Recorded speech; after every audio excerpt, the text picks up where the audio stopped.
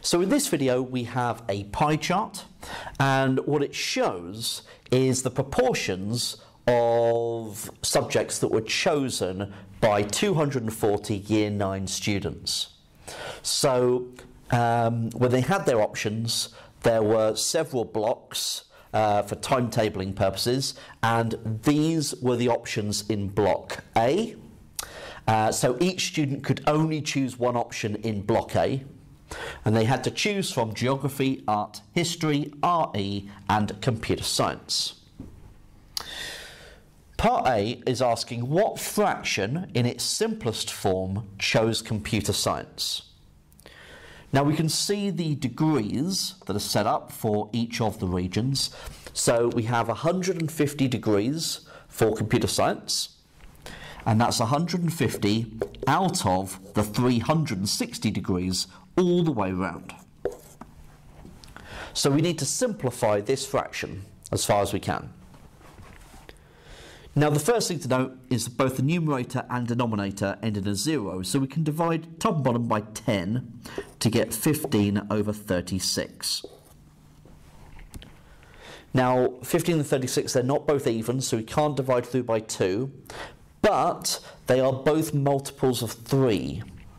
So if we divide top and bottom by 3, 15 divided by 3 is 5, 36 divided by 3 is 12.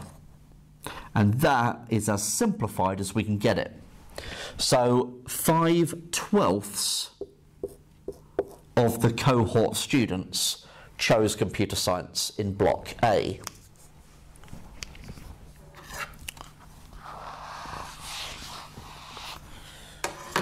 Now part B, how many students chose RE? Now here we have 30 degrees, so we can take a look at the fraction first. So we've got 30 degrees over 360. Now both the numerator and denominator can be divided through by 10, and so that gets us 3 over 36.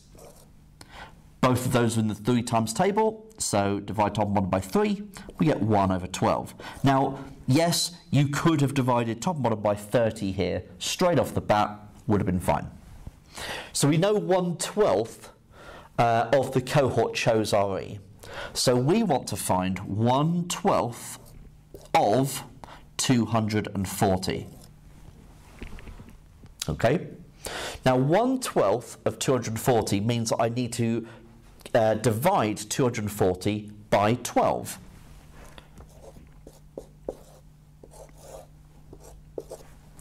Now 12s into 2 goes 0. 12s into 24 go 2, with 0 remainder. And so 1/12 of 240 is 20. So there are 20 students who chose RE in block A.